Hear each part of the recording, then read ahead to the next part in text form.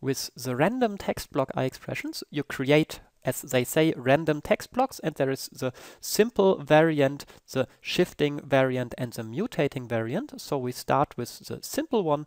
It's as simple as that. You take some text layer, select either the layer itself or the source text property, and click on Apply. And you can see the text is replaced by some pattern, random pattern of text, and you can see here that the size of this varies a bit. Yeah, and this is because a 0 has not the same size as a 1, so over time when the random pattern changes, also the size of this changes. You can avoid this by choosing some fixed width font, like for example Korea, that has 0 and 1 the same size, and then you get a nice random pattern like this. Or maybe we also find a nicer font like whatever. I think Consolas is a nice fixed width font, yeah, like this. Now we have our random pattern. Okay, the parameters of iExpressions are really simple. You just say how many letters do you want in this direction. If you want to have 20, and apply this again, you can see now we have here twice as much, and this is that you have 10 rows on top of each other. And I just click here on auto apply that, so that all other changes are automatically transferred. The speed says how often does this change. Yeah, if we zoom in here a bit, you can see that for 1, 2, 3, 4, 5 frames we have the same, and then the random pattern changes. 1, 2, 3, 4, and then again the next random pattern. Yeah, like every 5 frames we have a new random pattern. If you want to change it not at all, you just set this to 0, and now for all the time here you can see we have exactly the same pattern. Okay, then you can say what letters should be used here. Yeah? You have some presets. You can say numbers, or you can say letters, which are arbitrary small or lowercase letters. Then you can have lower and uppercase letters, or only uppercase letters. You can have hex values, which are letters from A to F, and numbers or digits, and the same with big digits or uppercase letters. And you can use a custom alphabet, and the custom alphabet here is set to AAABC, which means use A's, B's, and C's, but use the A 3 times as much as the other letters. Yeah? And you can also add here some whatever, X and a dot, and now you have in your custom alphabet also the X and the dot occurring. If you click here on use spaces, it also add space symbols. If you need more spaces, you can go here in your custom alphabet and add simply additional space symbols, and the space will occur more frequently. This here is also useful to use spaces if you don't have a custom alphabet. So with binary, now you see you have spaces, and now you don't have. With this randomness, in case you don't like, in particular, exactly this random pattern, but you want another one, you can just write here another number, say 1, and now you have another random pattern, and 2, another random pattern. So these numbers have no particular meaning. It's just for each number you get another random pattern.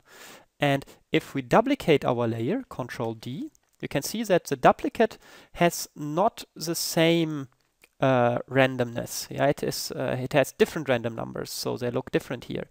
And if you disable this change for each layer, and now the iExpression is irritated because it has 2 copies and don't know to which one it should be applied. Therefore, this auto apply disabled itself. So we reselect the 2 copies and click on apply again. And now you can see the 2 copies are identical. Yeah. So if I move just one of them here slightly in position, you can see there are in fact 2 copies, but they have exactly the same random numbers. And this is because we disabled here this change for each layer. This is useful, for example, if you want to have a second copy that you blur a bit to get some shadow or whatever, and you want this to be exactly the same as the first one. So then just disable this change for each layer, and that's it. Okay, this is the text block, a random text block, simple, and now you should look at variants that animate these letters here more nicely. And the first one we start with is the random text block mutating. The big difference between the random text block mutating and the random text block simple is that the mutating one changes individual letters over time. Yeah? While also the simple variant can change the random letters over time, it always changes all letters simultaneously. And the mutating variant, so I've applied it here in the default settings, you can see that if I scroll over time, individual letters change. So most of the block stays the same, but some letters randomly always change. And this is a pretty nice effect, and the parameters here are pretty much the same first with the simple block, so you can change here the size, for example, apply this and you have twice as many letters here. And then the new parameter is the letter lifetime, so how long on average each of these letters stays until it changes. So the default is here 3.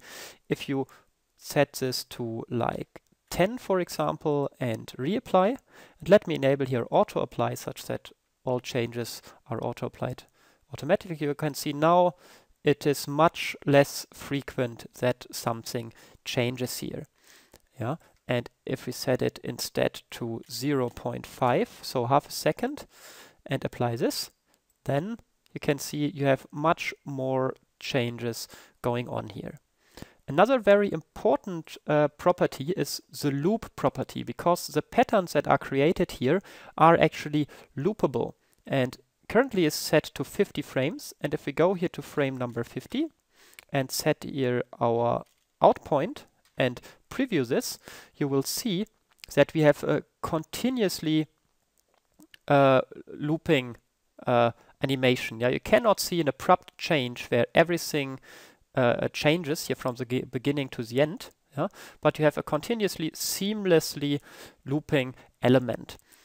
If you set this loop here very large, the computation gets slower. Yeah. So if you set it to 50, it means the first 50 frames can be computed, or their computation takes some time.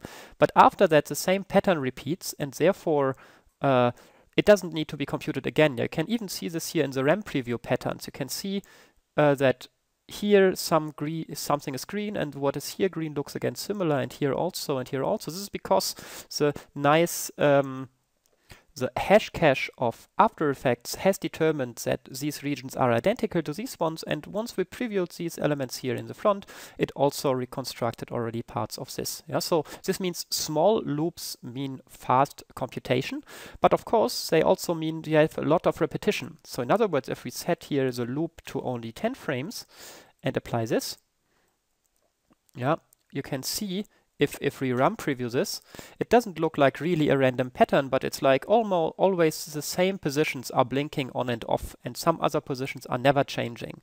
And this is because our loop is so small that every 10 frames the same thing happens. So choose your loop wisely such that it looks still pretty random, but it is not so long that it takes a lot of computation effort. By the way, with this update, we did a massive speed improvement on these random text blocks. So the random text block mutating you see here is brand new at the moment I'm recording this, and the other text blocks got much faster in computation. So if you have had a feeling that the old versions tended to be quite slow, so for example, the random text block simple computes now roughly 5 times as fast, at least on my machine, as it did before.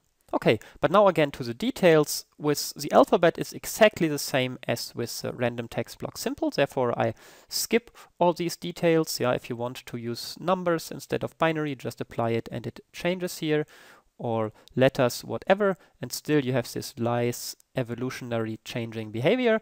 And also the randomness is exactly the same. So if you like not particular this one, if you don't like the F here at the first position, just change here another random seed and it will give you other random values.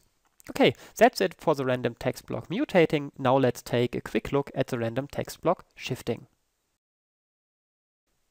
So the random text block shifting I've just applied to this layer in its default settings, and if you look at it with zeros and ones, it looks pretty similar to the other random text blocks, except that you can see these numbers in this case run from right to left. Yeah, it's like if I go here frame by frame, every second frame from here to here, all numbers jump one position to the left.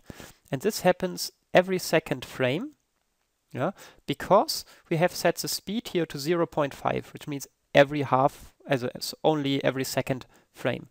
And if we set it to minus 0.5, for example, it runs in the other direction. Now the numbers jump to the right.